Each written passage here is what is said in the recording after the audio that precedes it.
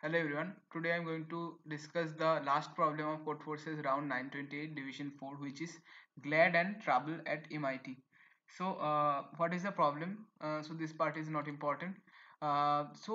We have n students, or you can consider the formal problem statement that we are given n trees, a tree with n nodes, and each node will be marked as either S or P or C. Okay, so S means that the student at the node, specific node, wants to remain silent, and P means the student at the node will party, or C means that the student does not care. Now what there are some conditions given that if a node is S or silent, then all the nodes connected to this node should be silent also, or silent or don't care. So let's say is somehow connected to a party node, then is can't remain silent. Okay, so all the edges between any two nodes are connected by a thin edge. Okay, so let's say this is our graph 1 2 3 and 4. So initially all the edges are thin edge. Now let's say this student wants to remain silent and these students want to party, then we have to make all the edges as thick edges. So if there is some thick edge, then sound will not pass through that edge. Now what we have to do, we have to make minimum number of edges thick in such a way that the all the students that want to remain silent are in silent. Okay, so let's go through the first example. So let's go through this example 1 1. That means the second student is connected to the first node. So second student is connected to the first node. Similarly, third student is connected to the first node. Okay, and what are their states? So the first student one doesn't care. So this the state of first node is C. The second student wants to remain silent, and the third student want to party. Okay, so what we have to do initially, these two edges are thin edge. So sound could come from the third node to the first node and first node to the second node. So we can either make the second node as thick edge, so sound will not come from 3 to 1. So the second student can remain silent, but uh, another possibility is that we are marking this node, this edge as thick, then also sound could come from 3 to 1 but could not come from 1 to 2. Okay, so that is one possibility. So the minimum number of edges we have to make thick is 1, so answer will be 1 here. Okay, so I am not going through the other examples, I think you will understand. Now let's discuss about the observations. So first observation I always make is from the constants. So now the constants on n is 10 to the power 5, and the sum of n is also 10 to the power 5. So the problem is solvable in order of n, or order of n log n, order of n, or order of n log n. Okay, so now how we can solve this problem, what will be our approach? Okay, now the first observation that I made is that, let's say two nodes. The first observation, let me write it as observation. The first observation I have made that, let's say two nodes that are silent, and one node is silent and another node is what we can say party. So silent and party, if they are directly connected, S and P are directly connected, we have to make that edge thick.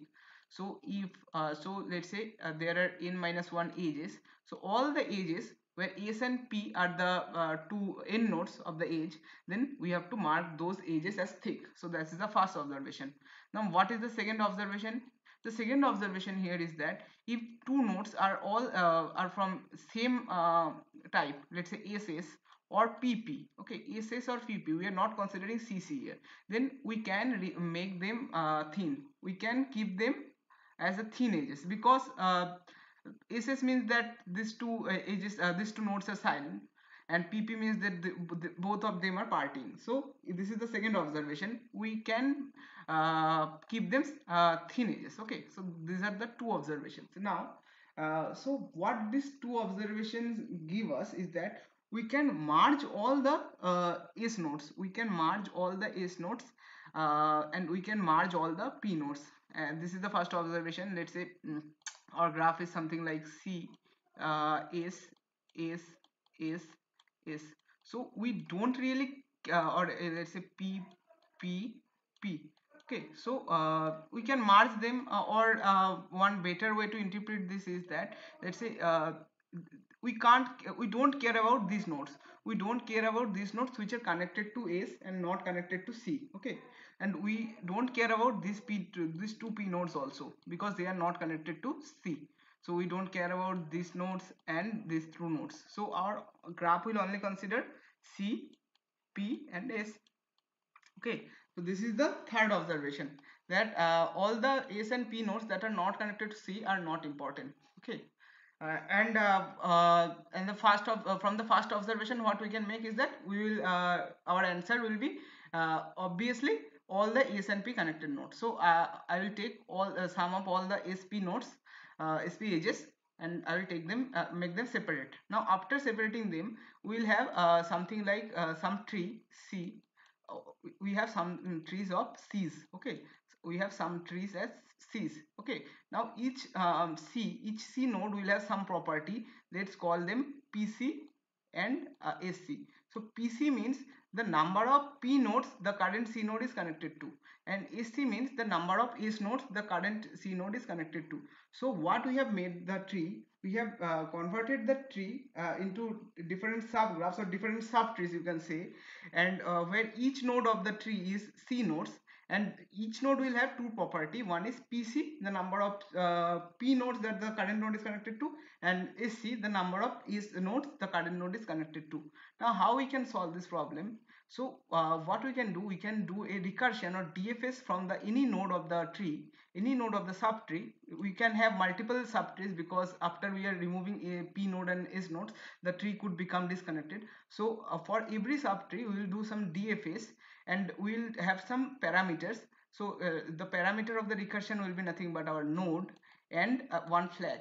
So flag means that we are marking the current node as silent, current don't care node as silent, or marking don't care node as party. So if flag equals to 0, that means the current node is silent, and equals to 1 means that current node is party. So you can see that this could be either 0 or 1, or you can keep them as S or P. Okay, so node and flag. Okay, so what we will do, we will store for better time complexity, we will also take DP array. So we will keep memorization or DP of node comma flag. So what will be the transitions? Now from DP node comma flag, we can go to any other node or any other connected node. Let's call it J comma, we can go to J comma flag, if or we can go to J comma 1 minus flag, or you can say flag bar. Instead of we can take flag bar, because flag is a bit. So when we are going to the node with same flag, we don't have to do anything. But when we are going to the some node with a different flag, we have to add 1, because let's say we are going from some silent node to the parting node, we have to make the edge between them as thick edge. Okay, so I hope you get it. Now when we are at some node which is silent, we have to mark all the other connecting parting node as thick edges. Okay, and similarly when some node is parting, we have to mark all the silent edges, silent nodes connected to them as thick edges. Okay, so let's jump into the code. I think you will understand it better. So here I am making the adjacency list, and here what I am doing, I am DC will be our don't care nodes. Don't care DC is don't care array, which will contain all the nodes which we don't care. Now if we are taking some TP array, or which will we are doing some recursion, where the first I is node and flag is our flag parameter, which could be either 0 1. 0 means it is silent node, or 1 means this is parting node. So if DPI flag is not equals to -1, this is the base condition, not base condition, this is a memorization condition. We are returning DPI flag. Now we are taking SC and PC. I have already explained what the number of nodes of S and number of nodes of P category. And so if the neighbor node is of S, we are incrementing the value of SC. Now if the neighboring node is of parting category, we are incrementing the value of PC.